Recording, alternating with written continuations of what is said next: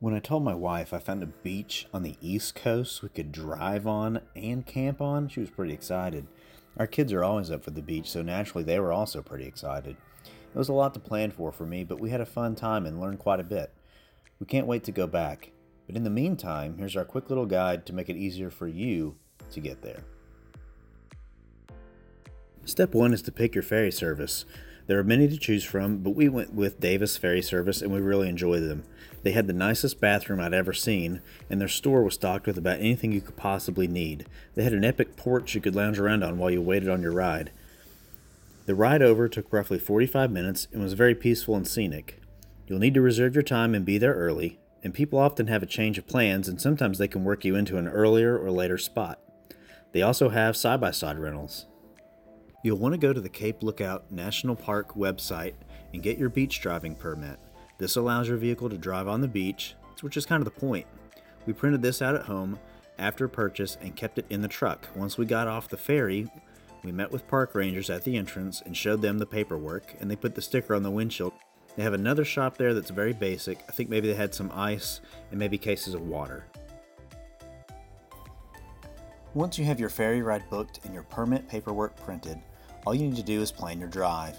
This is obviously location dependent, but for us coming from Kentucky with younger kids, we opted to drive for several hours and hit a public camp spot for the night, and then finish the drive the next day. This is all specific to you and your plans, but this made it a bit easier for us. You'll need sunscreen, and flying bugs can be an issue. Also consider how you'll power things like fridge or electronics. Solar should be a solid choice. Also, aside from clothes and food, you'll want to think about things like a good tire pressure gauge, recovery gear, and a way to air tires back up. To drive on sand, you'll want to air your tire pressure down. They recommend 15 to 25 psi. We used the screw-on tire deflators. I had these preset before our trip, and on the ferry we just screwed them on and that aired us down. I actually aired down everybody's tires on the whole ferry. There are several campgrounds near Davis Ferry, and I'll put a list and links in the description below. Now that you're on your way, you'll want to keep an eye on weather conditions. Storms roll in and out pretty quickly, and rip tides are a frequent thing. So Cape Lookout is pretty straightforward as far as driving goes. You've got coastline that you can drive on, but they also have these kind of back roads that you'll see. You can drive on these, and they're kind of like one-lane roads. I'm not really sure what the original intent of them were, but you can get from spot to spot using them, but we honestly found it easier just to drive on the beach closer to the water. The back roads were really narrow and roughly one lane wide. The sand was deep and loose.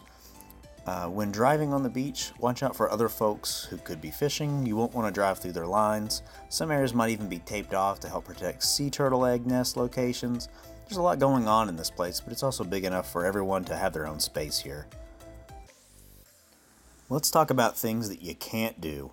No fireworks, no drone flying or metal detectors. Do not camp on top of dunes or anywhere you see vegetation. Don't drive recklessly and just be respectful. If you are fishing, plan on them stopping by and checking your license. Alright, let's talk about the fun stuff. Let's talk about what you can do here. Fish. Make sure your license is current and get those lines wet. Don't underestimate the chance of sharks though. Tours. There is a lighthouse on the island towards the southern end, and they do give guided tours of it.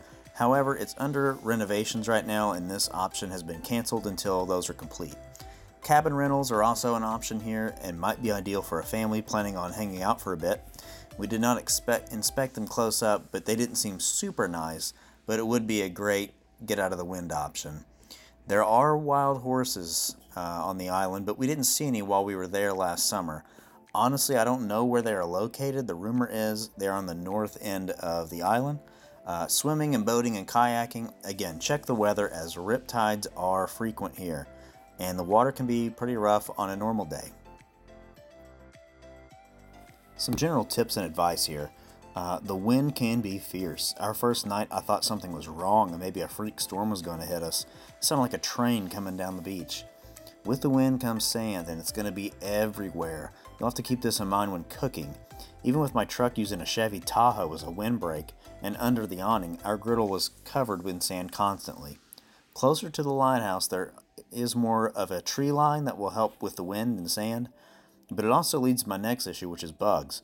I never got the first bug bite, but my wife and middle daughter did get mugged by them. This happened at night when we turned the lights on at camp, and it was some sort of like June bug type of bugs, and there are huge horse flies, but overall they weren't awful. Due to the wind, a candle or citronella type repellent probably won't work the best, and a spray that you apply would probably be a better option. If you use a ground tent, take some plastic bags, fill them with sand, and then use those to tie down your tent fly. It works a bit better than the ground stakes. The Light Station Visitor Center. This is where you'll find restrooms, first aid, guidebooks, I think shower options, and supposedly water. I did not go to this location personally, but my wife did. She said that the water was super difficult to find.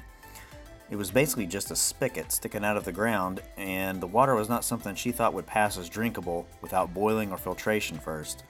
Now, all you have to do is drive up and down the beach until it's time to catch your ferry ride back. So that's it really, there's not much to it.